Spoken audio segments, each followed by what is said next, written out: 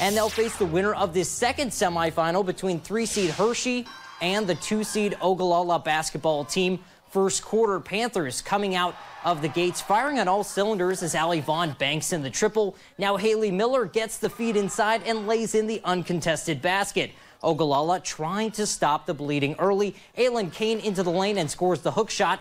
Later, Emma Hall lowers the shoulder and powers into the paint, scoops it up and in to put Hershey up double digits early. But off the steal, Marley Irvin scores at the other end. Ogallala mount a late comeback to top Hershey 44-39.